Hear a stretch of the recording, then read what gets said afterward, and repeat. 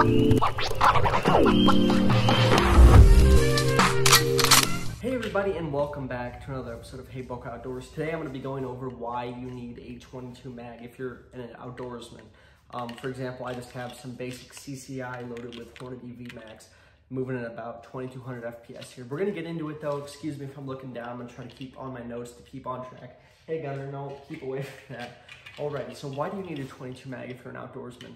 Well, for one, it has substantially more velocity than 22 LR. So with 22 mag out of a rifle length barrel, you're looking at anywhere from 18 to 2400 FPS, which will get into substantially more foot-pounds of energy, which we'll get into here in a second. It is more capable of taking small game, rabbits, squirrels, foxes. I would dare to say with a heavier bullet, maybe even some of this Hornady VMAX, you could probably take a coyote within 75 yards if you so chose to. For example, this Savage that I have right here, unloaded, show you guys that. This Savage right here has a 21-inch bull barrel. You're getting some butt naked speeds out of this thing with hot loads, especially 30 to 40 grade loads that are loaded from CCI like the Maxi Mag or this Hornady VMAX. So with that, you can probably, I would say, take coyotes within 100 yards ethically. Now, shot placement, all that really matters, but it's up to you. Now, if you're a good hunter, a good shot, you could probably do it. Something good about too is the advanced bolt technology. As you can see, these CCI rounds have the FTX style tip, the VMAX tip. So it's basically something too. They have the critical defense. Hornady does for this particular caliber. So it's like a hollow point or defense round with a polymer tip. So you definitely have more modern ballistic coefficient style Spitzer projectiles that you don't necessarily get for 22 LR. Now moving on, 22 Magnum produces anywhere from 250 to 330 foot-pounds of energy out of a rifle length barrel. So rifle length barrels, anything from 16 to 20 inches. This is a 21-inch, but on the website I was looking, I forget, I might actually put a link to it in the description, the calculation chart. You're producing most of the loads that are on the market, popular ones from CCI, Hornady, Remington, who else makes them? Aguila, I think.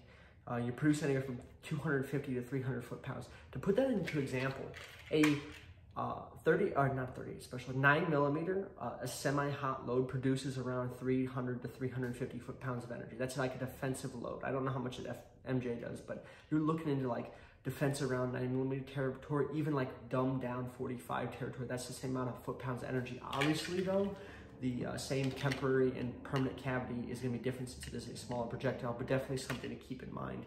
And the good thing about having all that extra foot-pounds, that's basically double, if not triple, that of a 22 LR. I know out of a Rigger 1022, you're getting like 100 foot-pounds, maybe 125 out of some like CCI mini mags, which is pretty good still for 22, but this stuff really just, knocks it out of the park. And the good thing about 22 Magnum as well is there's no recoil at all. Same thing with the 22 LR. Like you kick it, you don't even, you shoot it and you won't even feel it. So great for young shooters, great for new shooters. If you're recoil shy, recoil sensitive, definitely a great round if you want to get into basic hunting, small game hunting. If you're a trapper, you need something to, put down an animal you trap or whatever. It's a great round.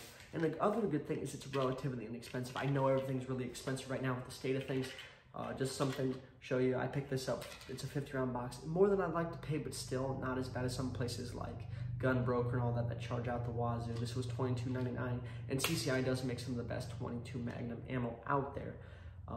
So yeah, I mean, for 50 shots, it's not even 50 cents a round, so I'd say that's a semi-decent deal. We're still not at like 2018, 2019 ammo prices, but still, it's a good deal for what the times are. So that is my reasons why you need a 22 mag. Let me know what you guys think down in the comments below. Are you a bigger fan of 22 mag? 17 HMR is another good one too. Definitely not dissing that. Good thing about 22 mag compared to 17 HMR, let's say, is you do get that extra weight of the projectile, so it may not be bumped around by the wind as much. I'd say this is probably effective like a rifle such as this with a 21-inch barrel. It's bowl and all that, and like good rifling and good quality. With the good optic, you're probably good within 150 yards, especially depending on the types of animals you're gonna be taking with this. I would say keep it within 100 if you can help it, if conditions are ideal.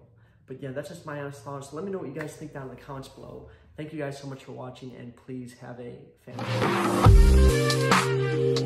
day.